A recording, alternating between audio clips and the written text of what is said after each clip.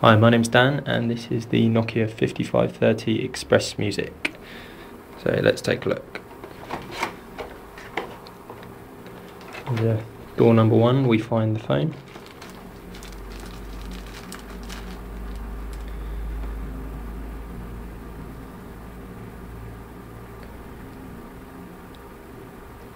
Straight away you can tell it's smaller than the 5800 and in my opinion nicer as well, but we'll get to that in a minute. So let's see what else we get in here.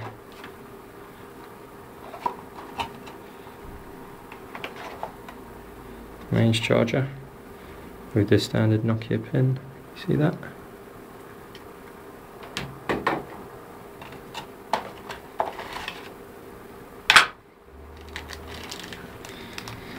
USB cable.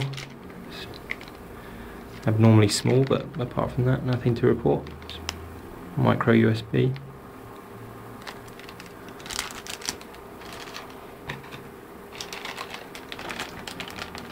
Stereo headphones, just a nice in-ear bud, and the all-important 3.5mm jack. Some spare in-ear jobbies. Instruction manual,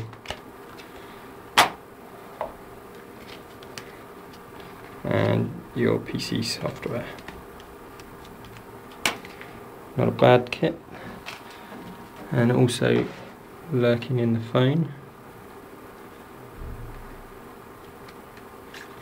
stylus, and then we also get a 4 gig memory card.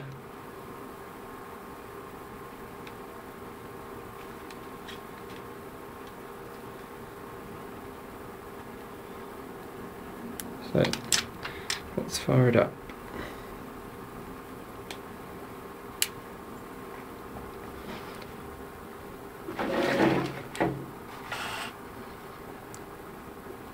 Nice bright screen.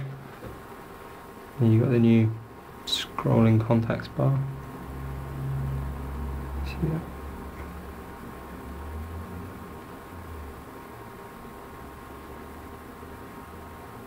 You've got Facebook access, just a tap away.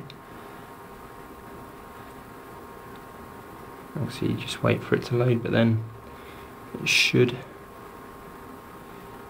take you straight into your Facebook page once you've logged in your details for the first time. See, there you go, straight onto your home page. Update your status, see messages from friends.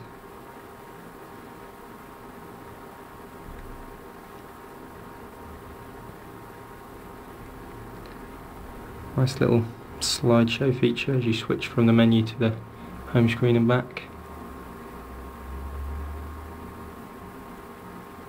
Gallery, messaging.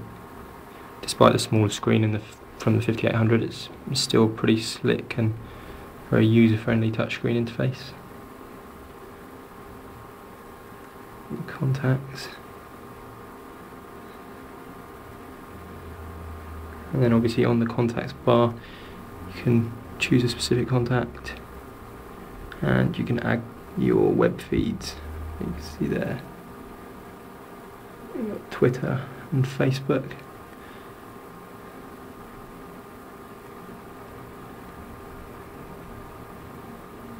All very exciting stuff.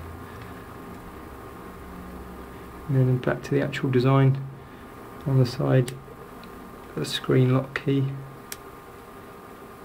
which works quite well when it phone's in your bag or pocket. You've got this bit here which covers the SIM card slot and the memory card. At the bottom you've got your charger port, 3.5mm jack and a USB port. On top's your power button, and then on the back the 3.2 megapixel camera.